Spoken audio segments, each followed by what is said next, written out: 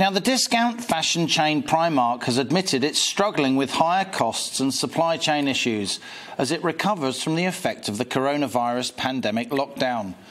Primark says it's experiencing limited availability on some of its product lines due to supply chain disruption. Primark lost one-third of its trading days in the 53 weeks to mid-September, it says. Successive lockdowns have seen the retailer's annual sales fall 5% on last year, and they're 12% down on pre-COVID levels.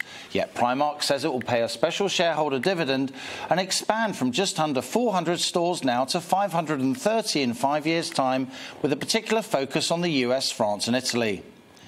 Despite the negative impact of the pandemic, Primark says some lockdown-related trends are actually working in its favour. Its autumn and winter range is geared towards so-called comfort living, a new loungewear range featuring what Primark calls the Snoody.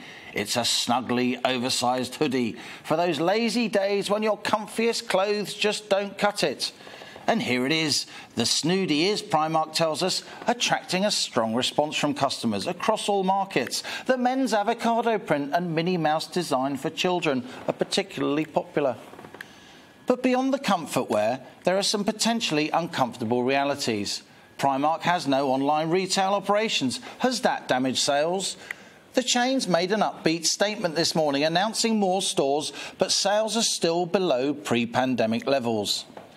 Now, this mixed picture of one of the UK's most dynamic high street chains is reflected across retailing as a whole. Supply chain snarl-ups, including that shortage of HGV drivers, but containers as well, and congestion at ports, they're all delaying the delivery of stock. Such issues, it seems, are prodding consumers to start their Christmas shopping early, given fear of shortages. During October, retail sales were 1.3% higher than the same month in 2020. That's according to the British Retail Consortium. But will this industry survey feed into the official numbers?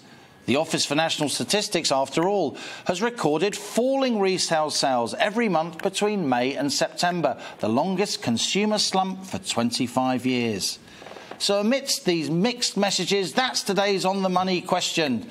We've had mixed news from Primark and retail as a whole. It's a question of vital importance to countless other businesses across the UK, and it's this: is the British High Street facing a slow Christmas?